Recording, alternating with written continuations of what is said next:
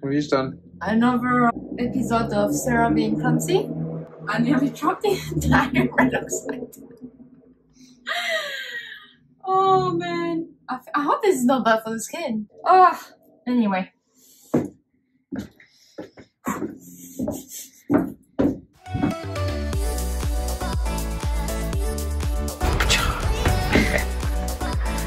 Holding a glass of urine. Hey. This is just like one long process of me just not knowing anything about what I'm doing.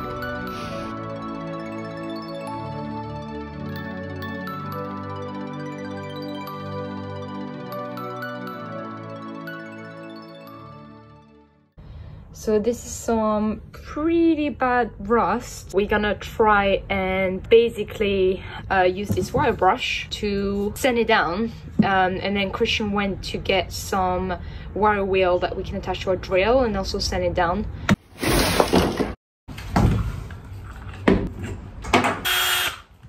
You need a drill, you need a wire brush, put it on and get that grinding going.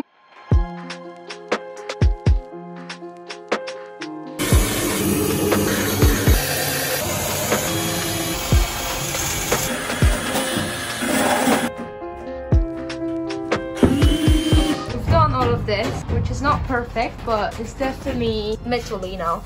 We've grinded the rust, most of the rust inside the van to bare metal, and now we're just grooming, cleaning the dirt, and then I'm gonna apply this little bad boy, isopropyl alcohol. Make sure there's no dust before we apply any treatment like the rust converter or the Hammerite metal paint. Yeah, you managed to open the bottle. Yeah. Just clean it off with a cloth. The funny thing with alcohol is obviously it evaporates really quickly, so if you haven't got a particularly great memory like me, you do something, you look elsewhere, you look back, the alcohol is dried, and you think, ah, did I do that bit? I don't know. Kind of stinks, doesn't it? I think this is the wrong side of the mask. How do you put the mask? I mean, I'm just... Oh, you put it around your head. So this is called core rust, and it converts the rust. Yeah, nice. It turns blue. Oh, this is all I've seen on YouTube videos.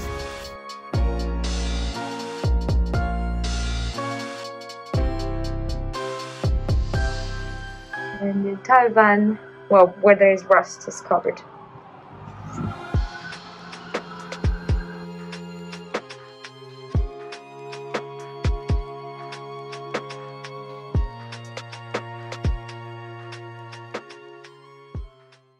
Your cap is not put properly.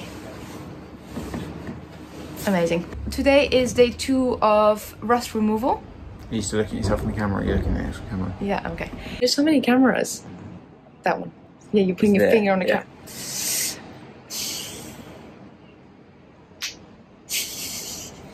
So yeah, today is day 2 of rust removal.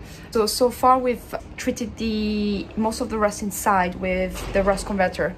So the plan is to apply some red oxide primer and then some Hammerite metal paint just to make it all look pretty. This is the state of our rust. It's quite good, isn't it? Yeah. I think this is how it's supposed to be. Yeah, turn black. Yes, turn all black. Ready for some red oxide priming? Yes. We're using this bad boy, which is a primer that you apply before putting any kind of paint, and it has this really nice red color to it. It's like we've committed a murder. This is an orange. Yeah, orange blood. So we've covered all the little surface rust in this blood orange red oxide. I feel like we're doing an art piece. Kind of like it. Yeah. Calling it, what's that disease where you get red spots on your face? I have no idea. Everybody has it, like, at one point in their lives. We can call it, call this forest fire. Forest fire! There are orange bits in Evergreen.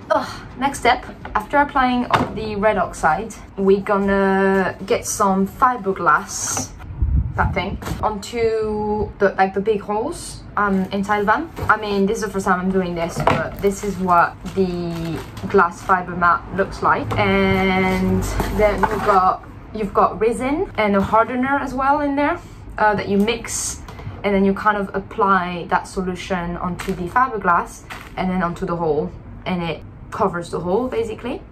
That's all I know really.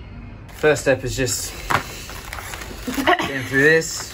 So now we need to just start cutting to size. But yeah, you remember the first layer has to be smaller than the area, then the second layer has to be the size of the area. It's a learning process. Ah, got hair. This is stressful. Once we've done the solution, it needs to be used within 5 minutes.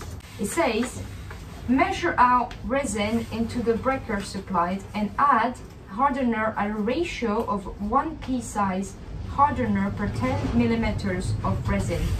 So I don't even know whether I'm at... Let's just go to 50, Teddy. You look so smart though. Yeah, you look like a proper chemist. Yeah. Holding a glass of urine. So we cover the areas. So it says, using the brush, apply an even coat of the activated resin and then carefully apply a layer of the fiberglass mat.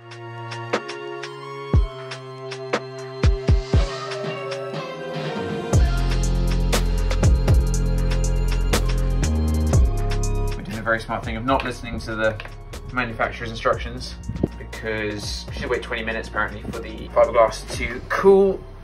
This stuff apparently warmed up a bit, but if we do that, then all our paintbrush and stuff like that will be gunked up and we don't have the acetone.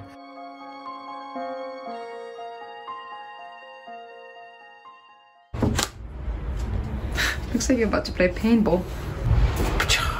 Okay. As far as I'm aware, you squeeze it until something comes out. Oh,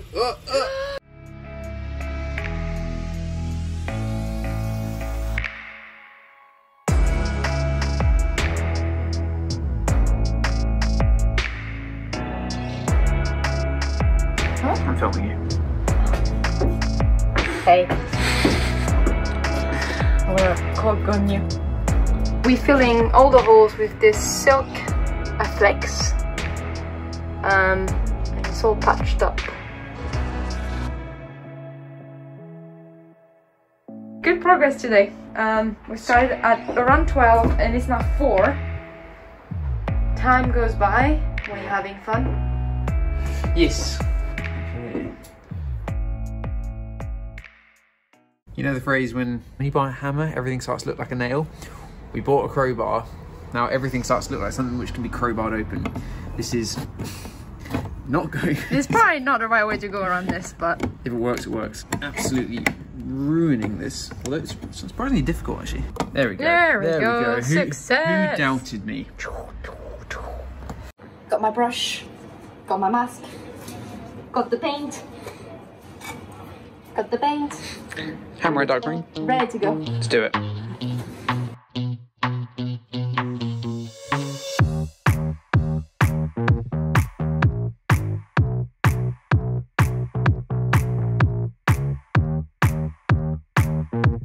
All the paint has now pretty much dried up. And that was our second coat. And it's looking fresh.